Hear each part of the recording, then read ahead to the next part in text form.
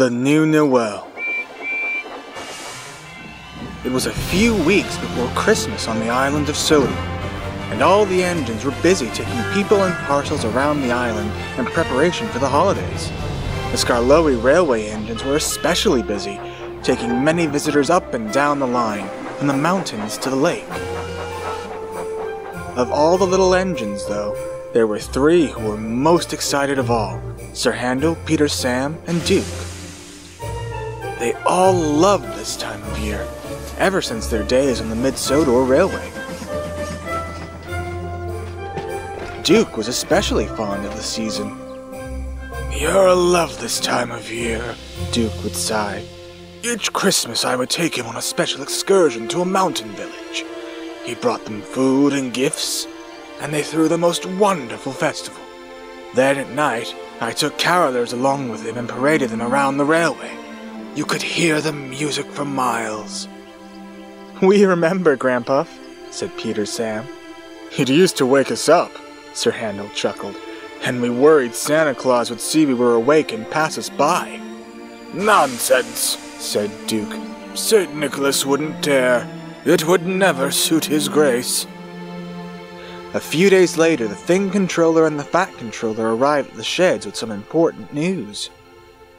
"This year we shall be hosting our annual Christmas party at Crovan's Gate Station," the Thing Controller explained. "The standard gauge engines will be joining us this year, so I need all of you to work extra hard to help prepare the festivities. I want to make this a Christmas to remember." The engines were excited. "Oh, just think of it," said Skarloey. "Everybody will be here with us this year. We'll get to exchange gifts, tell old stories, sing carols." "What nonsense!" Duke scoffed. "This'll never do.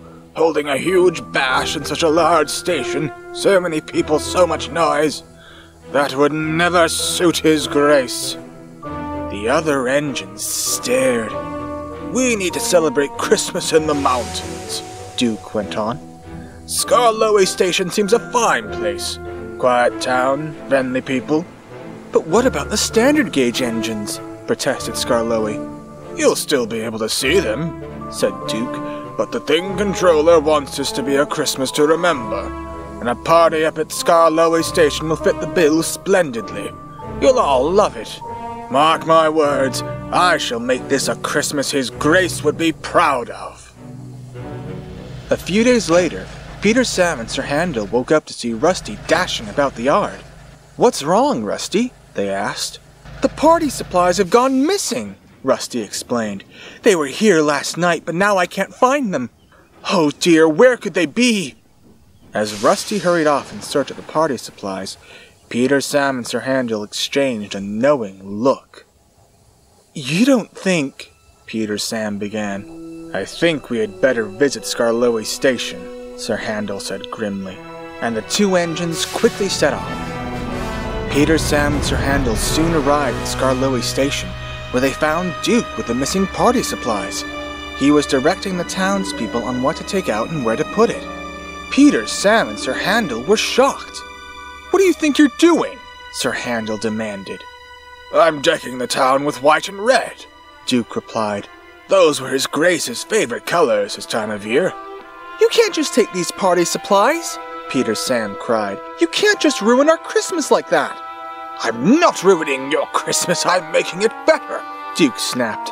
"This is what His Grace did for Christmas celebrations, and he was never wrong before." "You're not His Grace," Sir Handel hissed. Duke was unfazed. "All the more reason to start now and make sure everything is just so," he said. "I would have thought you two, of all engines, would understand." "Oh, we understand," Sir Handel said darkly. "Come on, Peter Sam." Sir Handel stalked away, with Peter Sam following sadly behind. Later, Peter Sam and Sir Handel were idling in the shunting yards. Sir Handel was fuming. "It's outrageous," he blustered. "He spent all those years ordering us around, and now he goes and does this. He's gone soft in the boiler." "He just misses how Christmas was when he was young," Peter Sam soothed. "It still doesn't give him the right to ruin the holidays for everyone else," Sir Handel retorted. "This time, we need to keep him in order." I agree, said Peter Sam, but we must take care not to hurt his feelings. He doesn't care. Why should we? Sir Handel spat. Well, he's still Grandpa, isn't he? Sir Handel paused, feeling terribly ashamed of what he had said. Tell you what, he said finally. I'll let you try and fix this your way, but if you don't do something soon, I will. Peter Sam swiftly agreed, and the two engines went their separate ways. For the next few weeks, Peter Sam agonized over what he should do about Duke. The Thing Controller was growing weary of replacing all decorations Duke stole, and Sir Handel was getting ready to make his move.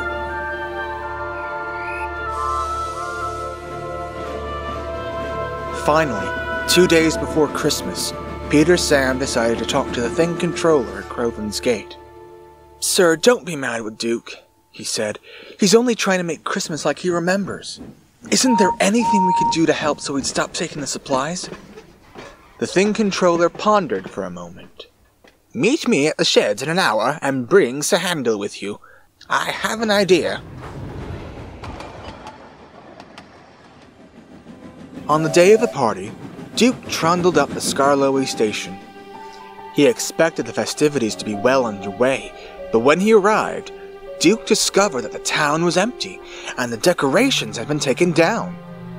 Peter, Sam, and Sir Handel were waiting for him, ready to take the townsfolk and party supplies back to Croven's Gate. Duke was furious. You impudent scallywags! He fumed. What do you mean by ruining our Christmas party? This was never our Christmas party, Sir Handel retorted. You've always looked out for us, Duke, but now you're just looking out for yourself.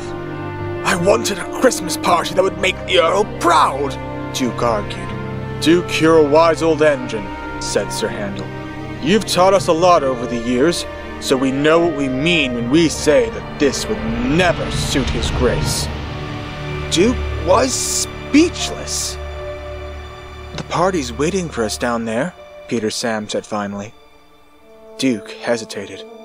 It's not the same, he insisted. It doesn't need to be, Sir Handel burst out. You were so worried about making everything like Mid-Sodor, when all we wanted was to spend Christmas together again. Duke looked pained. Come with us, Grandpa, said Peter Sam. We have a surprise for you. No, thank you, Peter Sam, Duke replied quietly. I think I'll stay here for the night. Suit yourself, Sir Handel sighed. Come on, Peter Sam. Sir Handel puffed quickly away. Peter Sam was slow to follow, and as he pulled out of the station, he whispered to Duke, We'll see you when you get there. Then Peter Sam was gone. Night had come on, and Duke sat cold and alone at the station. He couldn't stop thinking about what Sir Handel and Peter Sam had said. Oh dear, I have been foolish, he thought. I have almost ruined Christmas for the entire railway, and all in the name of his grace. He'd be so disappointed in me. Thank goodness for those two scallywags. They've certainly grown quite a lot. Duke sighed sadly and started preparing himself for the long, cold night ahead when he heard a sound.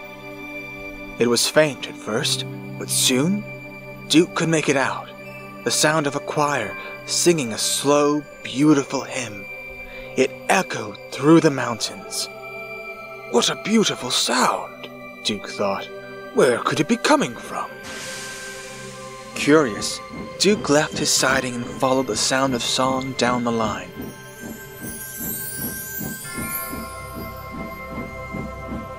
Duke followed the music all the way to the big station. When he arrived, he stopped and stared in amazement. The station was lit up in thousands of twinkling warm lights, and all the engines, big and small, sang a soft, powerful rendition of O Holy Night. Duke spotted Peter Sam and Sir Handel at the front. He rolled up to them, his eyes watering. This is a lovely surprise, you two, he said in a thick voice. Peter Sam grinned. That's not all, he said. There's someone here to see you. A a man dressed in fine clothing came up the platform. Duke recognized him. It was the Duke of Sodor himself, Earl Richard Robert Normanby. "Your Grace!" Duke gasped. Earl Richard beamed at Duke. "My father always spoke so highly of you," he said kindly. "I can see why. This is a splendid Christmas celebration, just like the ones my father held. He would be so proud." "Oh, that reminds me. I have someone else here to see you." The Earl took a bundle of cloth in his arms and presented Duke with a baby boy gazing in wide-eyed wonder at all the lights and sounds. He giggled happily when he saw Duke. "This is my son, William Richard Normanby," the Earl explained. "He was born back in August. This is his first Christmas. I'm so happy he gets to spend it together with you." Duke didn't reply, but his old eyes twinkled under the glittering lights as the Earl joined in with the singing. Peter, Sam, and Sir Handel grinned at Duke. "How do you like the party then, Grandpuff?" they asked.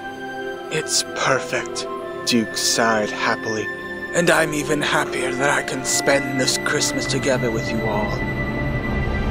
So, Duke joined the happy carolers in their festive song.